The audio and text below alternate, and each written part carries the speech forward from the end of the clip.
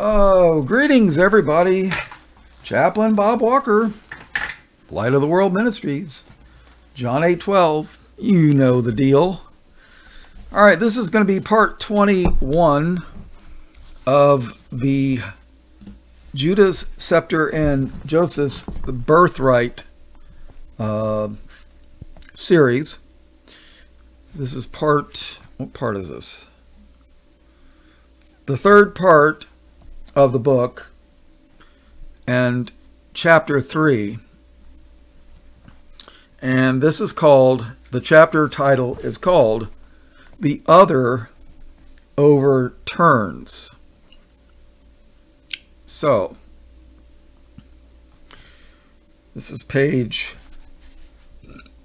246. Yeah, we're getting there. In connection with the prophecies concerning the removal of the crown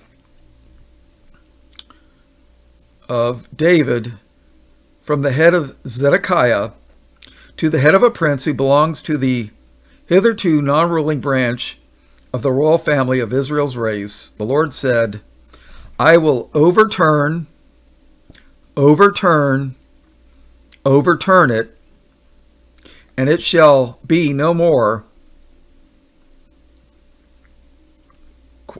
parentheses, moved or overturned, until he comes whose right it is, and I will give it to him. And obviously that's speaking of the King of Kings and Lord of Lords, which is Christ. These words teach that after the removal of David's crown from the head of the then ruling prince, there were to be 3 overturns, no more, no less. And that after the third overturn, the crown must rest or stay in the place where it is left by the third overturn until that person comes to whom it belongs by right. Then at least one more overturn will be necessary, for that seat of power must yet go back to the city of David. The first of these overturns we have already traced from Palestine to the islands of the northwest, which are in the great waters. We now propose to show that the other 2 of these predicted overturns took place in those same islands, or in other words, that these 3 overturns landed the scepter and throne alternately in Ireland, Scotland, and then England, and that even after the third overturn, the kingdom is still, as the Word of God declares, in the isles afar off and in the sea. Bob's note here. King James, the guy that gave us the, King James sponsored and financed the King James Bible. It bears his name, but he didn't call it the King James Version. He called it the Authorized Version because it was authorized by a king of England. And you'll hear people say that the King James is a Catholic Bible. Well, they're either liars, deceivers, or fools, ignorant fools that don't know what they're talking about. The Vatican, well, I should say the Jesuits, some Jesuits, tried to kill King James. Look up into the gunpowder plot.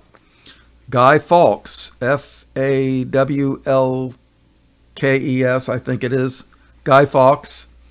What was the name of that movie? I can't think of it. I don't watch movies, so you know, I see clips here and there, or you go over to somebody's house and they're watching that stupid stuff. But, you know, the mask that people from Anonymous wear with the, well, that is a face of Guy Fawkes. He tried to take barrels of gunpowder and blow up King James and Parliament so that they could reinstall a Catholic rule in England. Yeah. And the you-know-whos and their ban king, take those two words and put them together, ban, B-A-N, and then K-I-N-G, take those words and put them together. They were expelled under King James. And then King James's son, Charles, was killed by Cromwell, who let them come back into the country. Yeah. You know, those poor persecuted, yeah. Yeah, they were kicked out. And, but James was, and if you know what, James was a Bible scholar in his own right. You could read some of his writings. He called the Pope Antichrist. He wanted nothing to do with Catholicism. And he was King of Scotland that became King of England. So King James was Scottish, from the best thing that I can find out. You know, we don't know any of our history. Zero. And by the way, Walker, my last name, is a common Scottish name. Well, not real common, but it's a common Scottish name. Matter of fact, they make shortbread, which is a fancy name for a cookie, like a cookie cracker type thing. Walker shortbread, made in Scotland. Oh yeah. You ever heard of Johnny Walker? Scotch, black and red. Yeah. No relation, but and I don't drink hardly ever anymore. If all the liquor companies had customers like me, they'd be out of business. But I know who owns the liquor companies. Yeah. Did you know the head of Seagram's is the Bronfman family? He was, I don't know if he still is, but he was head of the World Jewish Congress. Yeah. Yeah. Yeah. Seagram's made a fortune during Prohibition. They're a Canadian company, by the way. So what does that tell you? But King James was King of Scotland. And he has a lot of writings. Matter of fact, he wrote a paper, I guess you could say, on demonology. So when people say, oh, well, you know, he was a Catholic. Really? That's why he called the Pope an Antichrist? Really? And by the way, the Vatican has a list of forbidden books that Catholics are, you know, not supposed to read. And the King James Bible is very prominent on that list. You will never see a Catholic version of the King James Bible in a bookstore. So, yeah. How do I know all this stuff? Well, you know, yeah, while everybody else is watching television and movies, and yeah, I'm doing research. And you know what's sad is for every site that you can find that tells you that, you know, something that's true, you'll find 10 sites that have some truth, but is full of lies. It takes a lot of digging to come to a conclusion. So, yeah. So, the scepter and throne alternately in Ireland, Scotland, and England, and that even after the third overturn, the kingdom is still, as the Word of God declares, in the isles afar off and in the sea. It will be impossible to follow the history of the overturn of this kingdom unless we take up the thread of history as it concerns the pillar stone. Bob's note here. In part 20 and B, the B part, not A part, even those who have information about the coronation stone make mention of the legend that it was Jacob's pillar stone. And I put two links that popped up. So, you know, people don't know. They don't know they don't know their history. They don't know where they came from. So, unless we take up again the thread of history as it concerns the pillar stone upon which the kings of Israel were crowned, for strange as it may be to some people, both ancient and modern history come honestly to the rescue of prophecy and follow the stone through each of these overturns.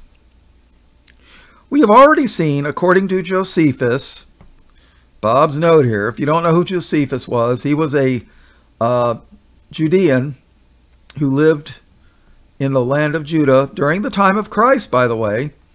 He was a historian, and from what I understand, he worked for somebody, a Roman, but he did a history from Christ's time back and covered some things. And he even says that Herod, you know, you've heard of Herod, King Herod. Herod was a family, and they were the Herodians, and they made trouble for Jesus. And it was Herod that, one of the Herod family, that killed all the children in Bethlehem trying to snuff out the life of Jesus. And you can read about that in the Gospels, you know, Matthew, Mark, Luke, John, or I don't know. I don't remember exactly where, but the Pharisees worked with Herod. After all, Herod's the one that spent a lot of money putting together the temple. You know, I'm sure he was the one collecting the tithes, and he didn't do all this to honor the Lord God of Abraham, Isaac, and Jacob. No, he did this for control. You know, so what an evil family. But according to Josephus, they were of Esau, Edom. And God said he hated Esau, who married into the Canaanite line, which people that deny God has an elect group of people, they say, anybody can be saved. Well, you can look for Esau in the kingdom, but I'm not. So it's sad, you know. Yeah, they'll tell you that we're all equal in Christ, but the you-know-whos are especially God's chosen people. Well, yeah, I think they are too, but I think it's more for the lake of fire than, yeah. Do you know God says he's going to have war from generation to generation with Amalek? Who was Amalek? He was a grandson of Herod. I mean, Esau. Esau, Edom. God was not happy with Amalek. Yeah. What does it mean to have a perpetual war generation to generation? Oh, but Chaplain Bob, God loves everybody. And all Amalek's got to do is believe in Jesus and they're saved. Well, you can believe that if you want, but I don't know. All right, so Josephus was of the tribe of Judah and wrote a book of history. And yeah, I used to have it, but somebody took it and kept it. So whatever. We have already seen, according to Josephus, that prior to the return of Judah from Babylon, Ezra received a letter from Xerxes. Who was Xerxes? Well, Ezra was the priest, the high priest, and he's got a book written in the Bible. Read chapter 9 of Ezra if you believe in mixed marriages. And who was Xerxes? Xerxes was some kind of ruler of Persia that conquered Babylon and allowed Judah to return to Jerusalem.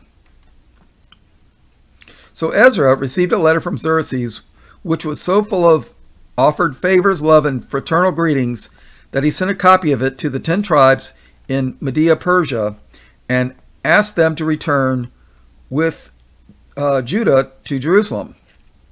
But the 10 tribes refused this offer, and Josephus tells us that the entire body of Israel remained in that country. On the other hand, Ezra, who was in a position to know more about them, says that they decided not to return, and also that they took counsel among themselves and resolved that they would go further away into an unknown country. In accomplishing this, Ezra says, they entered into Euphrates by the narrow passage of the river, for the Most High then showed signs for them, and held still the waters till they were passed over. For through that country there was a great way to go, namely of 1.5 years. This is in harmony with the following. The breaker has come up before them. They have broken up and have passed through the gate, and are gone out of it, and their king shall pass before them, and the Lord on the head of them. That is in the book of Micah, chapter 2, and verse 13. Micah is one of the minor prophets. There are those group of books just before the New Testament, the Gospels. It's called minor prophet because it's of its size, not because of its importance. There's a lot of prophecy in the minor prophets, people, a lot. And oh, by the way, in my playlist, I've got an entire series on the minor prophets. So some of the minor prophets are only like a page long. So the book of Joel. The book of Joel is quoted in the book of Acts when the Holy Spirit and the gift of miracles was given to the apostles. Oh yeah.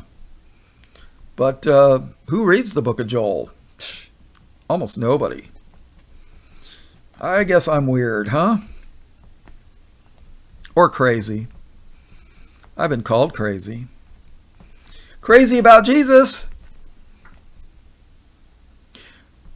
The clause, they have passed through the gate, and the one by Ezra, they have entered into the narrow passages, are parallel and refer to the same circumstance and place.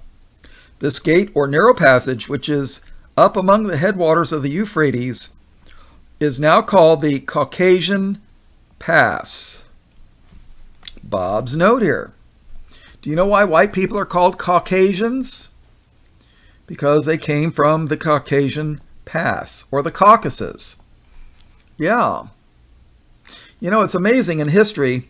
If you ever look at the Sharon Turner, I believe he was an attorney.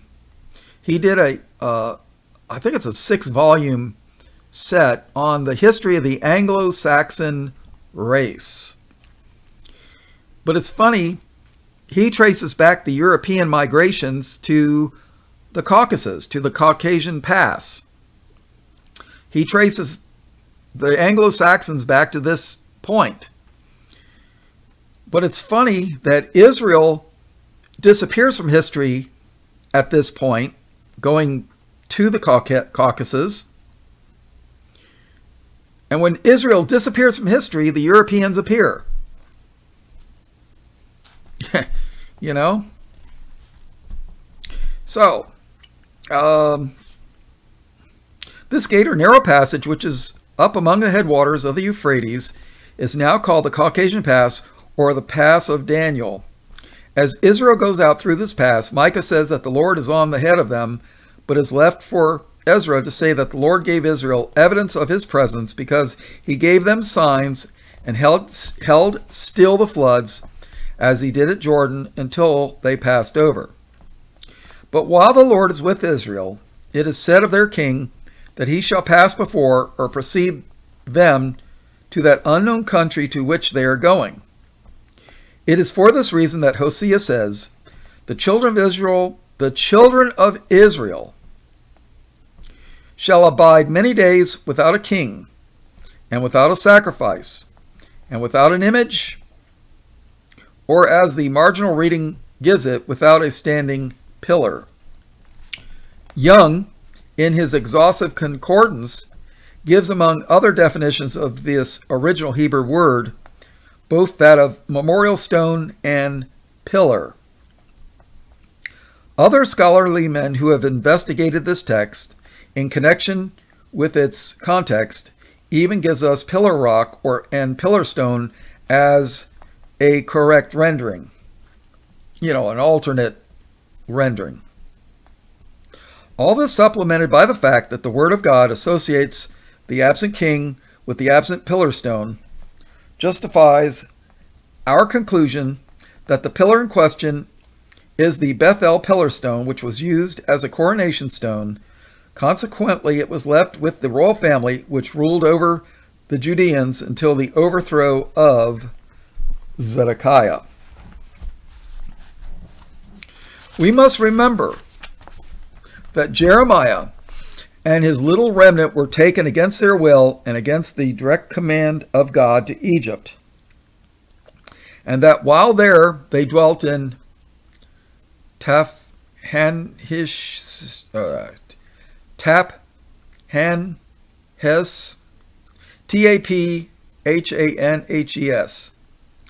Morton W. Spencer says, it is an undeniable historical fact that about 580 BC, i.e. the very time of the captivity of Judah in Babylon, that a princess from the east did arrive in the north of Ireland.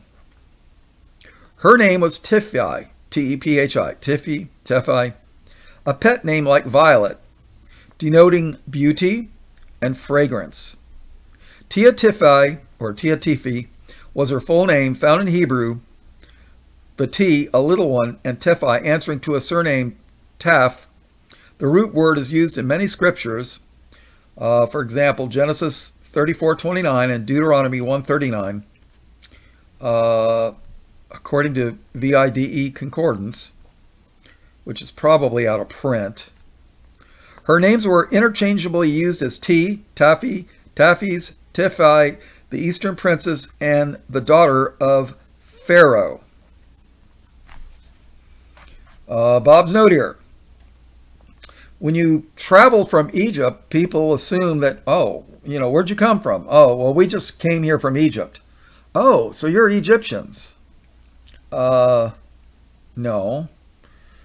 I mean, Israel was in captivity under Pharaoh until Moses led them out in the Passover, the Exodus, the book of Exodus, Does that make them Egyptians? No.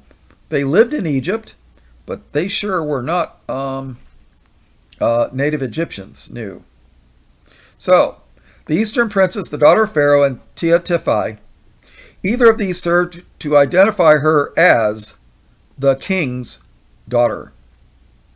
In Egypt, she was offered protection, and from her the city of Taphanhes or Daphne was named, doubtless, and to this day we are shown the site of the palace of the Jew's daughter by the Arabs. The fact that she fled the country is still preserved in her name, Terah, meaning one banished or flight. The name of Pharaoh is neither a given nor a surname, but it is the Egyptian name for king or monarch. The very fact that Irish historians called Tia Tiphi the daughter of Pharaoh is proof that they knew her as the king's daughter. Also, this name, the king's daughter, is the only one used in the biblical account of the first overturn to designate that daughter of Zedekiah who succeeded him to the inheritance of David's throne, accepting, of course, that metaphorical name, the tender twig of Ezekiel's riddle. Since the name T means little one, and since a tender twig is also a little one, it certainly takes no great stretch of faith to believe that these two names belong to one and the same person. Especially in this case, when we consider that in the Tia Tifi of Irish history, we have a king's daughter with a Hebrew name who not only came from the east, but also from Egypt, and who is the daughter of a Judean. But there are still other facts connected with the arrival of this princess in Ireland, which, as we consider them, will strengthen our faith more and more. Tia Tifi was accompanied by an aged guardian who was called Olam Fola, more Hebrew words which means revealer or prophet. The prophet was accompanied by a man who was his scribe, scribes like a secretary, whom the Chronicles of Ireland called Brug or Baruch. Baruch was Jeremiah's scribe while they were in Judea. He went with the little remnant to Egypt and escaped when the rest did, for his life, like the lives of the rest of his party, was to be preserved in all places whither he should go. This little company disappeared from Egypt, but surely they reappeared in Ireland. For marvel of marvels, they brought with them a pillar stone, which was ever since been used as the coronation stone of the kingdom. Now remember, they took this thing, the stone, to Ireland, then it was taken to Scotland, and then from Scotland to England. Remember, King James was king of Scotland before he was king of England. And then they, Cromwell deposed King James's son and allowed the Antichrist back into the country. Yeah. You know, King Charles must have not been a very good king. I can't find much information on him, but for the Lord to have allowed Charles to have been overthrown and not given him any protection, Charles must not have been a good king, is my guess. And if I'm bearing a false witness against him, well, I'll have to apologize one day. So, all right.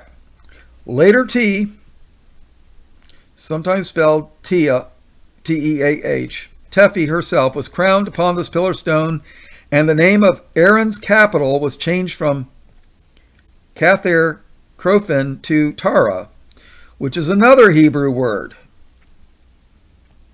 But at this juncture in history comes to our help, and with unquestioned authority declares that from the time until the present, every king and queen who has reigned in Ireland, Scotland, or England has been crowned upon that same pillar or coronation stone. Queen Victoria herself was twice crowned upon that stone.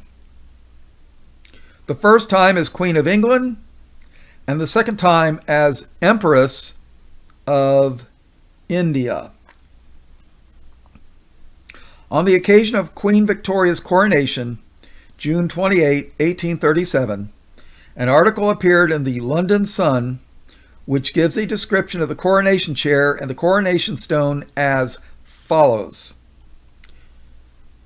This chair, commonly called St. Edward's chair, is an ancient seat of solid hardwood, with back and sides of the same, variously painted, in which the kings of Scotland were in former periods constantly crowned, but having been brought out of the kingdom by Edward I in the year 1296, after he had totally overcome John Baliol, B-A-L-I-O-L, King of Scots.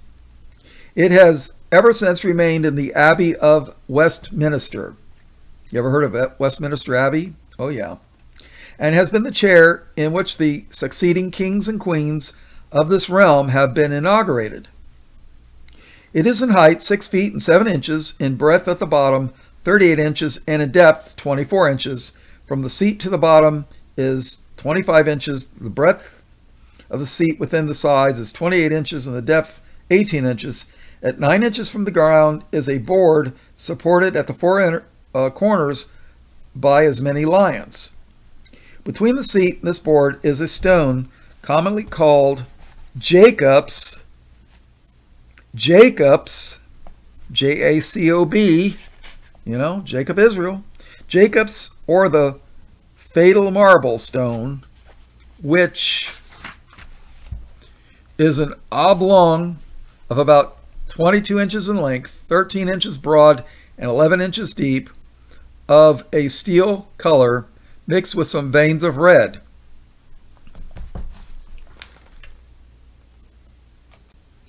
All right, this is really interesting. Listen to this. This is from, remember, this is from a newspaper over 150 years ago, the London Sun. History relates that this is the stone whereupon the patriarch Jacob laid his head in the plains of Luz. So that ends the article. This, as you see, was published more than, he says, 60 years ago, you know, but this book was written over 100 years ago. So before it was thought possible that the Anglo-Saxons were the descendants of Joseph, the inheritor of the birthright blessing which God gave to his fathers, Abraham, Isaac, and Jacob. This article further states that this stone was conveyed into Ireland by the way of Spain about 700 years before Christ, for there it was taken into Scotland by King Fergus about 370 years later, and in the year 350 BC it was placed in the Abbey of Scone by King Kenneth, who caused a prophetical verse to be engraved upon it, of which the following is a translation. And this translation is as follows. Should fate not fail, wherever this stone is found, the Scots shall monarch of that realm be crowned. This antique regal chair, having together with the golden sceptre and crown of Scotland been solemnly offered by King Edward I to St. Edward the Confessor in the year 1297, from whence it derives the appellation of St. Edward's chair, has ever since been kept in the chapel called by his name, with a tablet affixed to it, wherein several Latin verses are written in Old English characters. The stone maintains its unusual place under the seat of the chair. Prior to the time that King Kenneth had his verse engraved on that coronation stone, there was a prophetic verse which had attached itself to it, which Sir Walter Scott had rendered, one word accepted, as follows. Unless the fates are faithless grown, and prophet's voice be vain, wherever is found this sacred stone, the wanderer's race shall reign. Think of it. For more than 700 years, this stone has been in Westminster Abbey. Dean Stanley, in his Memorials of Westminster Abbey, says, the chief object of attention to this day to the innumerable visitors to the Abbey is probably that ancient Irish monument of the empire known as the Coronation Stones. He calls it a precious relic and says that King Edward I said that it is the one primeval, P-R-I-M-E-V-A-L, monument which binds together the whole empire. The Dean further adds, the iron rings, the battered surface, the crack which is all but rent its solid mass asunder, bear witness to its long migrations. It is thus embedded in the heart of the English monarchy, an element of poetic, patriarchal heathen times, which, like Araunah's threshing floor in the midst of the Temple of Solomon carries back our thoughts to races and customs now almost extinct. A link which unites the throne of England with the traditions of Tara and Iona, and connects the charm of our complex civilization with the favors of Mother Earth, the stocks and stones of savage nature. Faithful or foolish, the sentiment of the nation has, through 300 generations of living men, made it felt that Jacob's pillar stone was a thing worth dying for in battle. For the Treaty of Northampton in 1328, the emeralds, pearls, and rubies were carried off without a murmur. But the ragged old stone, oh no, the Londoners would have died for that. The stone of Scone, S-C-O-N-E, on which it was the custom of the kings of Scotland to be set at their coronation, the Londoners would on no account suffer to be sent away. Dr. Poole says, this stone is a dull reddish or purplish sandstone with a few small embedded pebbles. One of these is quartz and two others of a dark material. The rock is calcareous, C-A-L-C-A-R, calcareous, C-A-L-C-A-R-E-O-U-S. I guess that refers to calcium, and is of that kind which masons call freestone. Chisel marks are visible on one or more of the sides. There is no rock of this kind in England, Ireland, or Scotland. So, in other words, this rock did not come from anywhere in the United Kingdom.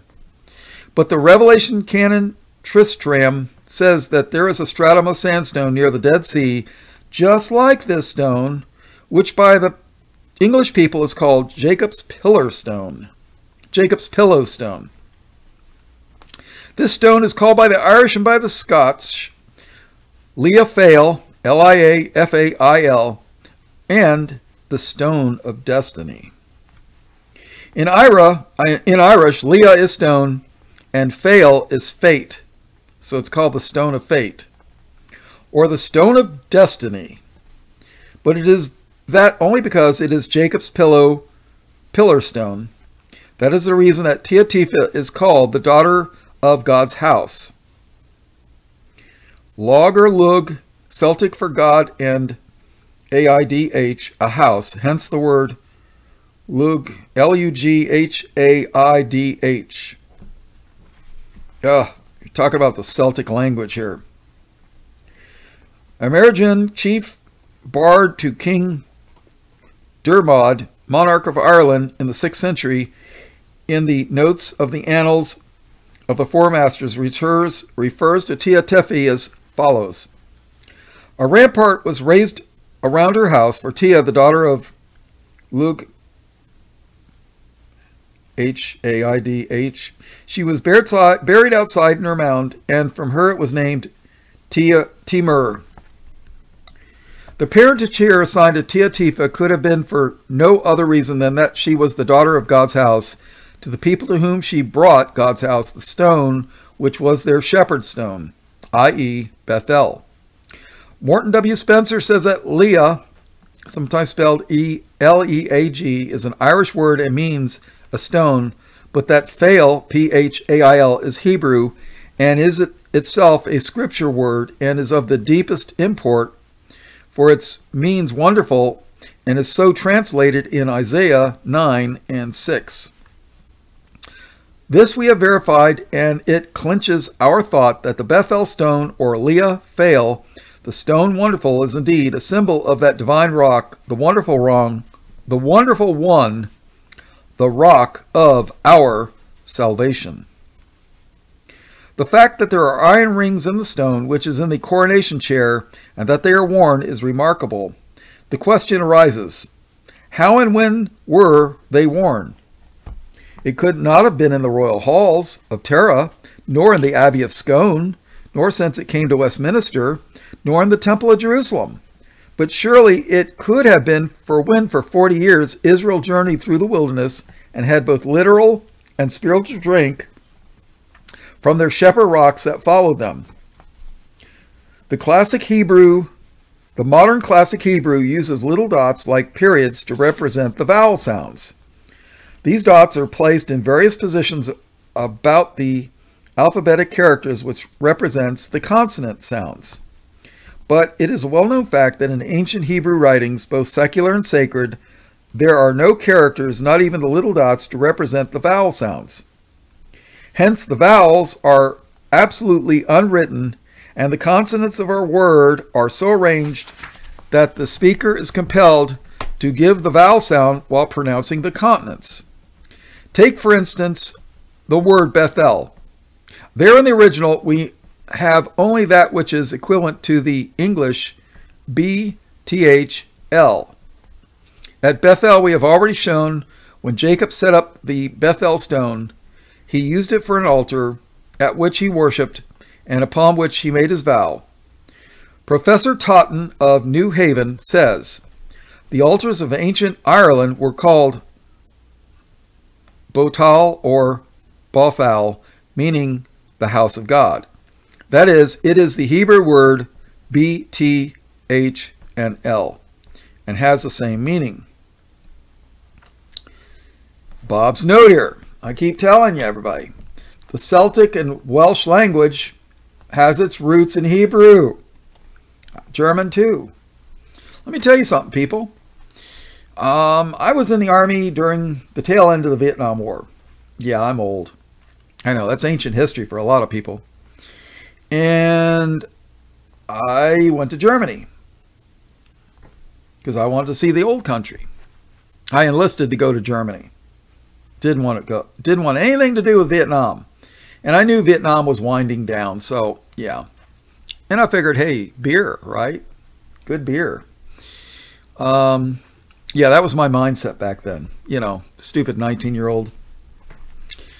And I was, you know, when you're in Germany, off base, you're listening to German people and, you know, learning how to speak the language a little bit. I took a class in German in high school. Didn't pass it, but, you know. But years later, when the Lord found me and I found the Lord, I started studying Hebrew and noticed Hebrew words and German, how they sound alike. Oh, yeah.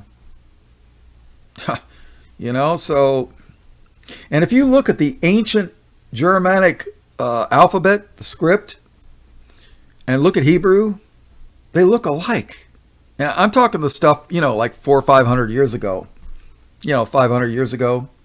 Look at and if you listen to people like the Christadelphians, they'll tell you, oh, the Germans are Assyria.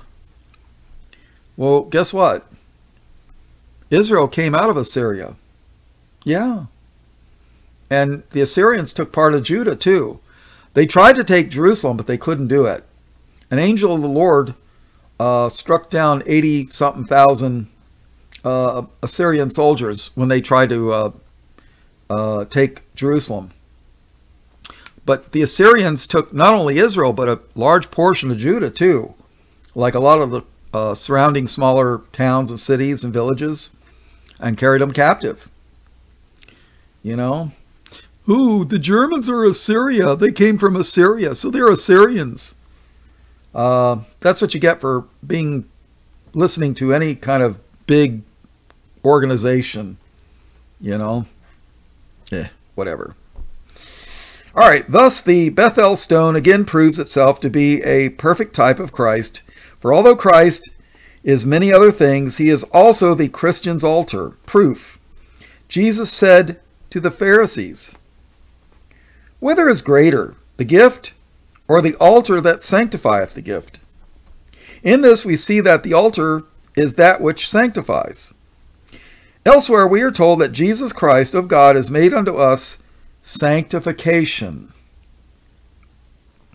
Since it is the altar which does the sanctifying, then he who sanctifies is the altar. Thus it is written, "We have an altar whereof they have no right to eat, which serve the tabernacle." Wherefore Jesus also, that he might sanctify the people, i.e., do that which the altar does, with his own blood, suffereth without the gate. I'd have to look this up where this quote is, but it's in the Bible. Yes, the altar shepherd was smitten, and concerning the other rock, Dean Stanley speaks of the crack, which he says was all but rent its solid mass asunder. Could it be possible that rent was made when, and because Moses smote the rock when he was told to speak to it? But be this as it may, history has made it impossible to escape the fact that, like a true shepherd, this stone has followed the fortunes and misfortunes of its people for 2,500 years. Joshua at one time took a stone, set it up, and said unto all Israel, Behold, this stone shall be a witness unto us, for it hath heard all the words of the Lord, which he spake unto us. It shall be therefore a witness unto you, lest ye deny your God. Thus we see that a great stone may be a witness, and the historians of Great Britain, either wittingly or unwittingly, have made Lia Fail, sometimes spelled Leagphail, a witness to an unbroken line of sovereigns, for it has been the throne upon which their rulers have been consecutively crowned ever since it was landed in Ireland. Further, there have been just 3 overturns of this kingdom. The first, as we have shown, was from Palestine to Tara and the plantation of Ulster through Teotihi, Jeremiah's ward, the king's daughter. The second overturn was from Ireland to Scotland through Fergus, who sent for Lia Fail, the stone of destiny, and had it brought from Tara to Iona, where he was crowned. Bob's note here, Iona, I-O-N-A. That's in Scotland, but it's a Greek word. What was the New Testament written in? Greek. Yeah, the Greeks, believe it or not, the Greeks were, some of the Greeks were Hebrews. What, Chaplain Bob? You're crazy. Oh, really? Am I? Am I really crazy? Let's take a look. All right, let's turn to the book of Joel, chapter 3. I'm just going to read verse 6. That's it. If you're interested, you can go to Joel chapter 3.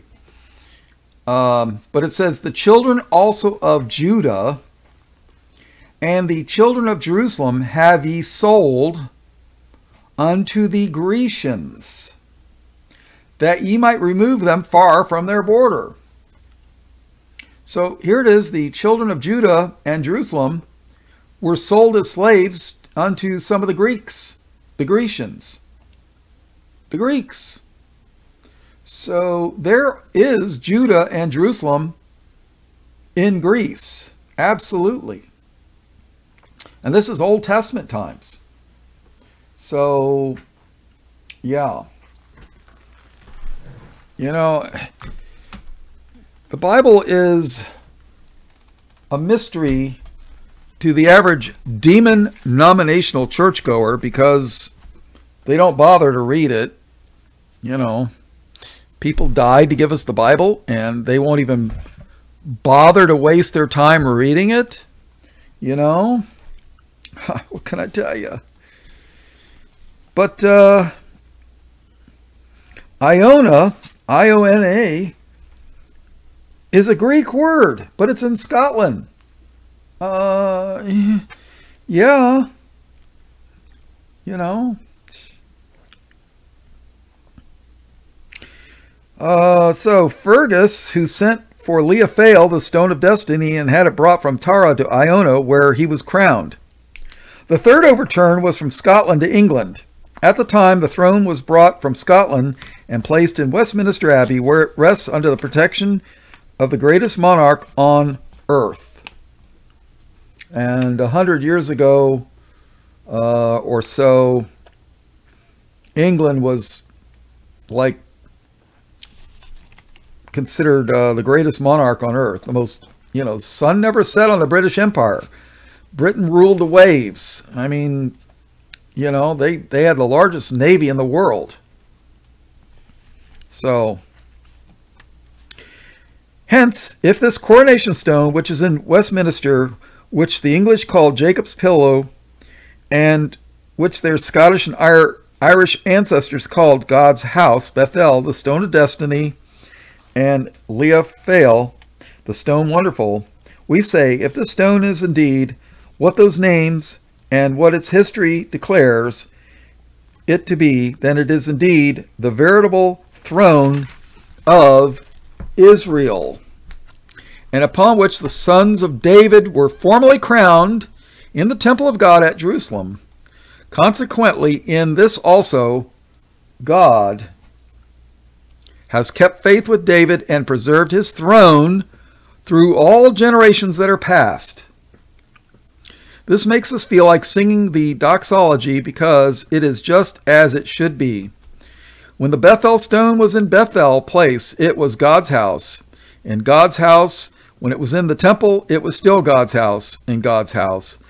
When, as one of the jewels of empire, it was taken by Tia, the tender twig, and placed in the heights of Israel, in the isles of the sea, it is still God's house in God's house.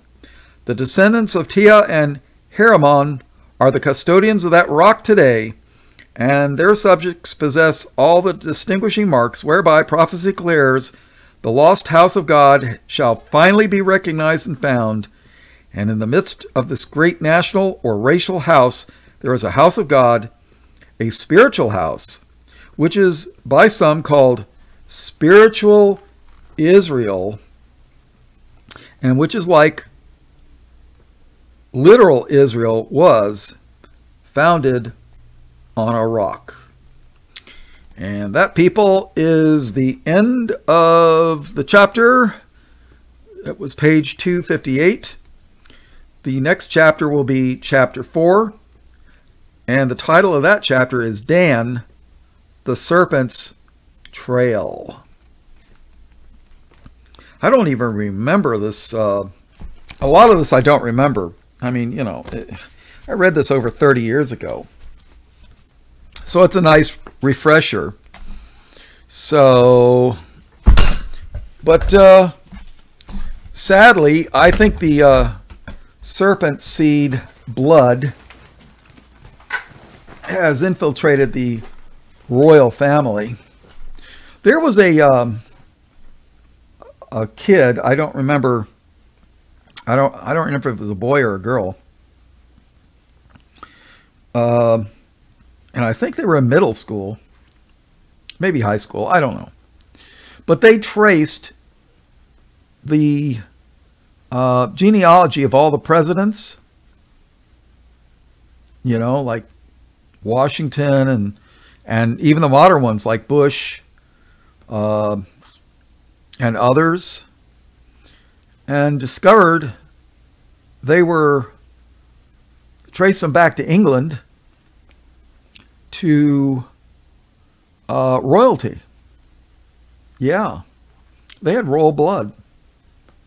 So, it makes you wonder.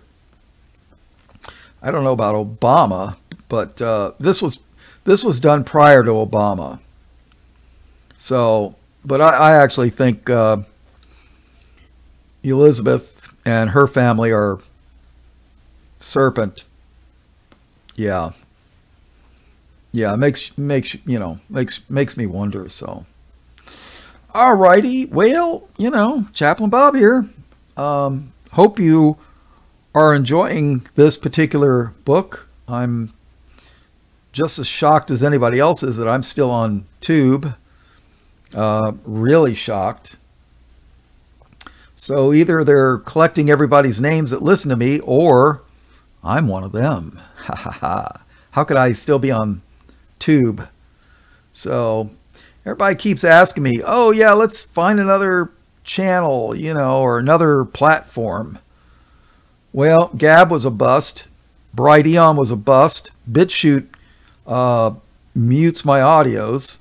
World Truth was a bust. They're not even online most of the time anymore.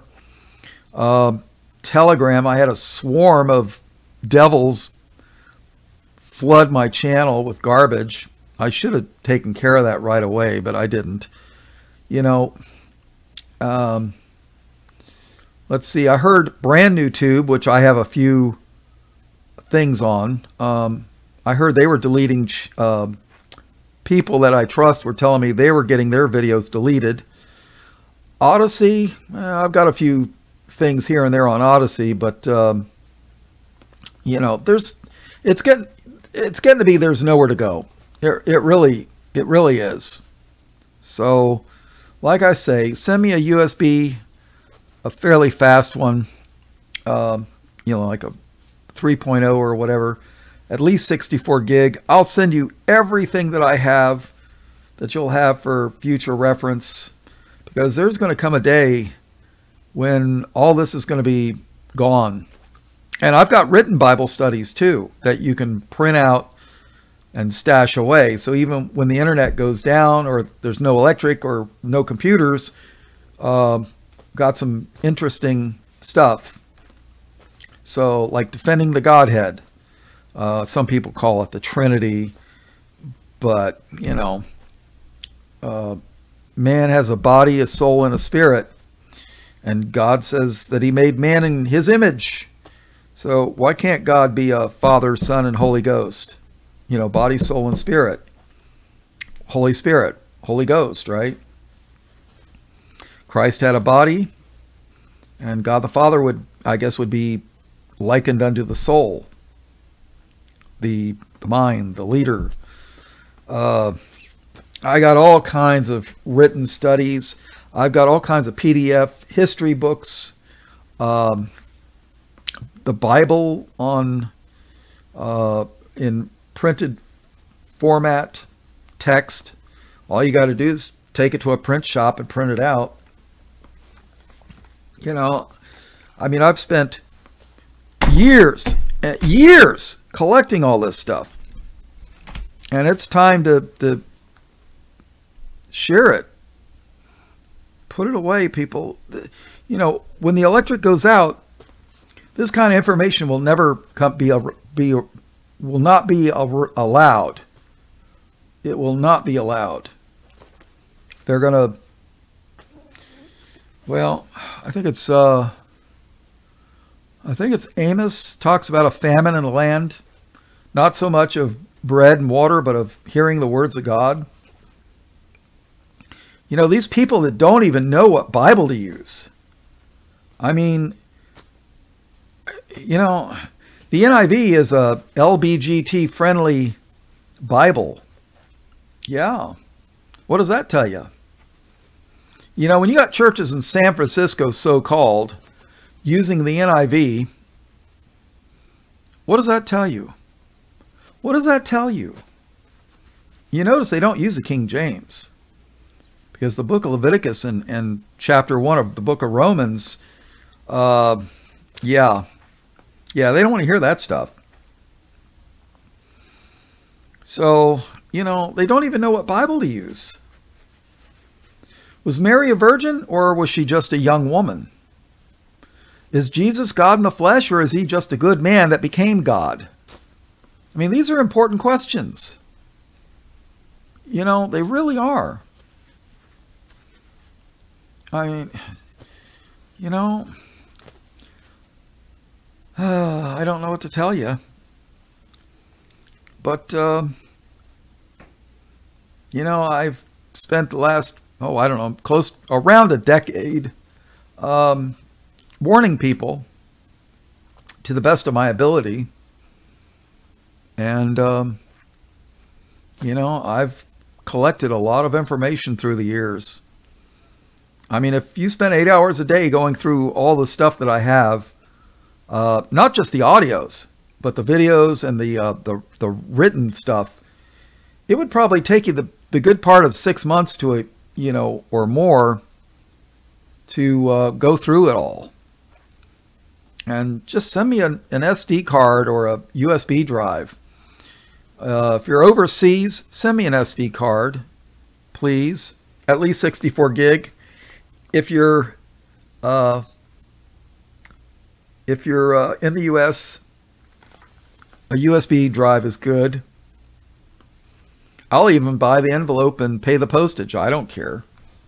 So you could just send it, get my address and have Amazon send it to me. Let them pay for the postage. I'll get it in like a day or two. And I've sent these things out a number of different countries. So, like I say, people, it's getting real. But they're going to have to crash the economy, which they're working hard on doing. And then implement their Great Reset, which will include the getting rid of what they call cash. And they already got plans. So, yeah, they got plans already. So, all this digital cryptocurrency stuff, they got plans. Of course, God has plans too.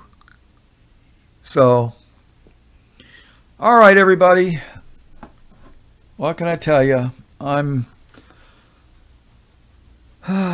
just disgusted with everything.